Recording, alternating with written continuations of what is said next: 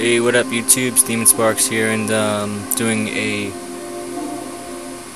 overclock and test on the GTX 550 Ti. This is a pre-overclock, so it's at stock speeds, running Heaven Benchmark 3.0 on whatever settings it is. I'll show you in a second. There's the GTX 550 Ti. I ran the benchmark, and this is the score I got.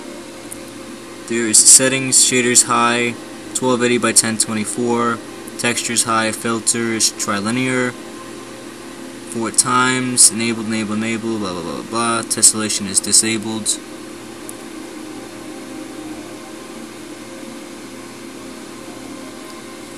This is a pre-overclock video, so I'm going to splice this together with another video after I tweak some of the clock settings on the card and to run another benchmark and see what scores I come up with then.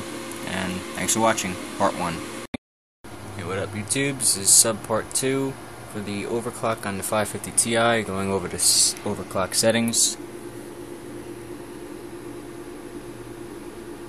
I have the core on 970, shader 1940, memory at 2100,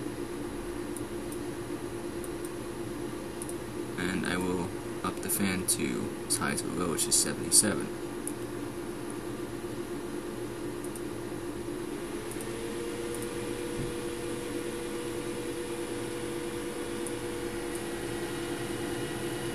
I'll run Heaven Benchmark and then splice that video in, and I'll show you how it goes. Hello again YouTube, and welcome back to part 3. Steven Sparks here again with the GTX 550 Ti overclock, and I just got done running Heaven Benchmark 3.0 once again. Same settings with the overclock settings that should be in the other half of the video, which will be put before this one. And here are the results.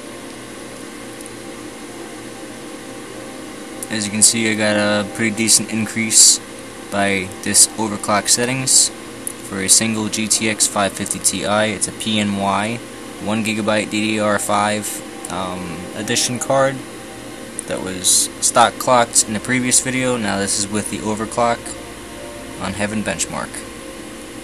Thanks for watching.